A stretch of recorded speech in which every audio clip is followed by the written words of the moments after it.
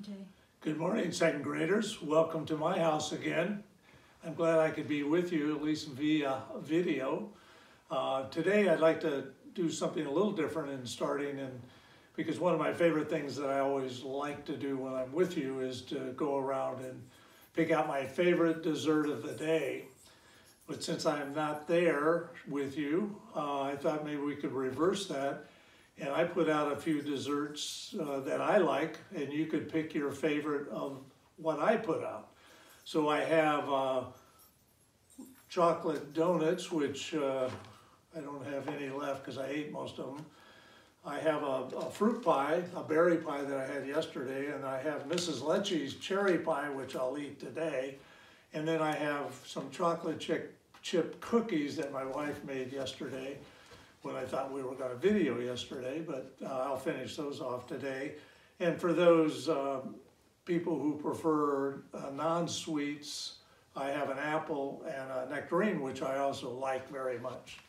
So if you would, pick out your favorite dessert for me today and let Mrs. Lecce know, and then she can tell me which one I should eat first. So thank you for that. Today we have a new story. It's called Worm's Teeth.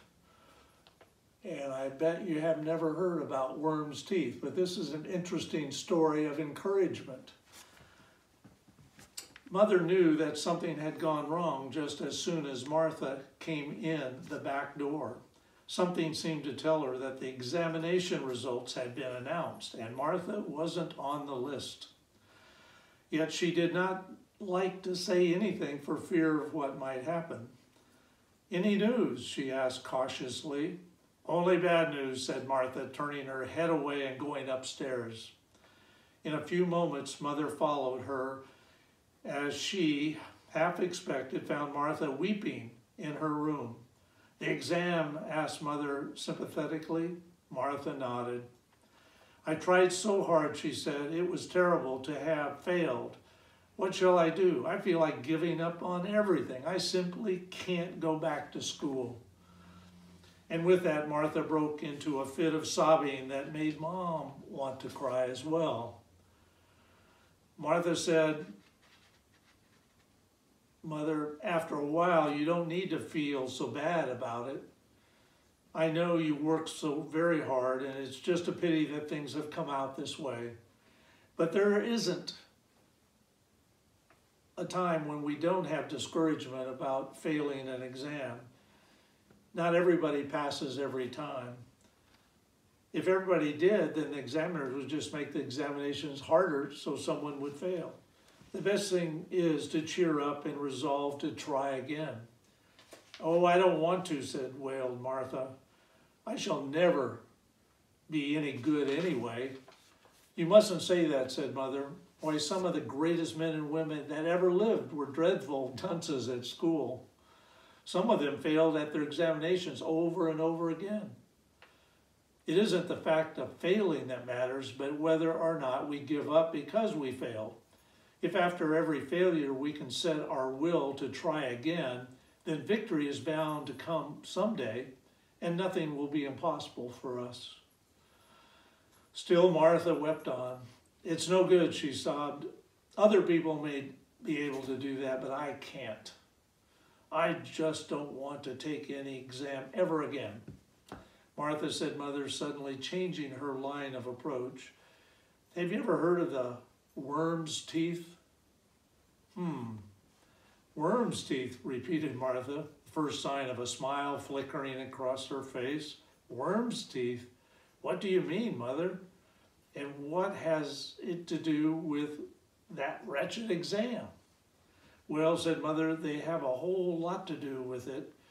If you will pass me your Bible, I will read you all about them." "There you are," said Martha, passing her Bible to her mom with another faint smile. "But you won't find any worm's teeth in there." "You wait a minute," said Mother, turning the pages rapidly until she found the 41st chapter of Isaiah. "Now listen," she said. "I'm going to read verse 10 first of all.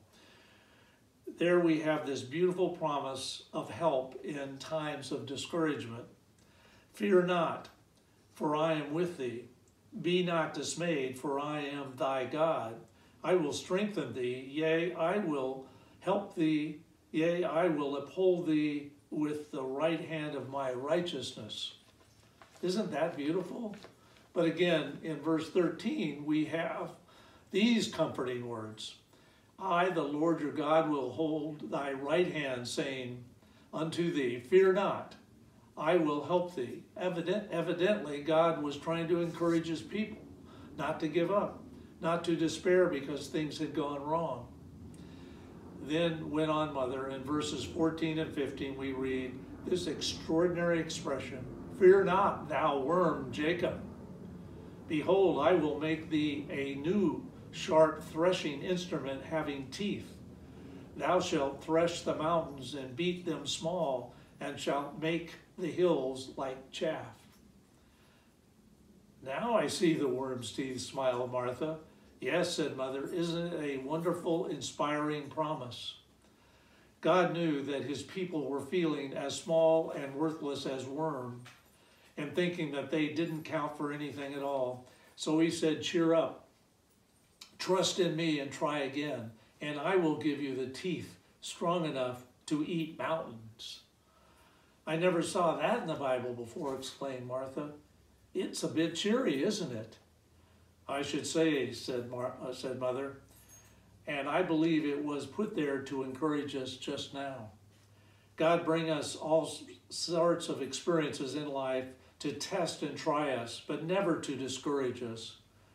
He wants us to triumph over these seeming disasters.